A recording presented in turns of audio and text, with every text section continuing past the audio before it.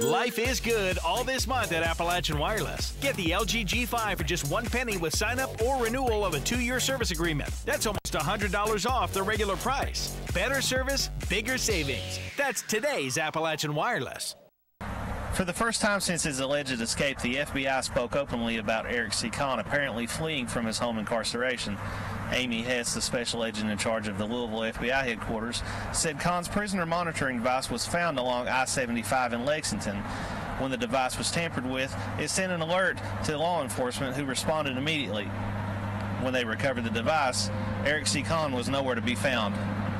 On Friday evening, he removed his GPS monitoring device, or his ankle bracelet, which was found along I-75 in Lexington.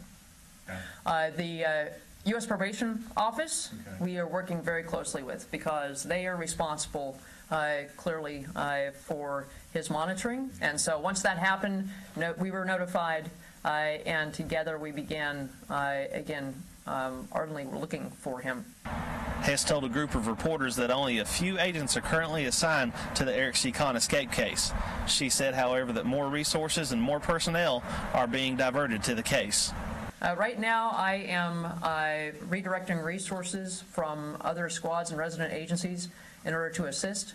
We have only 2 folks who are assigned to the 2 agents who are assigned to the Pikeville resident agency, including the case agent. And of course, he's a little busy with trial this week against Mr. Atkins.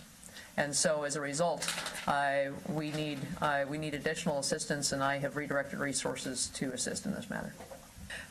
I will tell you that for me personally, this is one of the most important things we're doing in this office today, is we need Eric Conn to face justice. And today, I'm announcing a $20,000 reward for his location that leads to his arrest, so that he can return to Kentucky and face justice. Now, Conn is still believed to be in the U.S., and the FBI is following up on tips that it's already received about Conn's potential whereabouts. A $20,000 reward has also been posted for information leading to Conn's arrest. Reporting in Louisville, Chris Anderson, EKB News.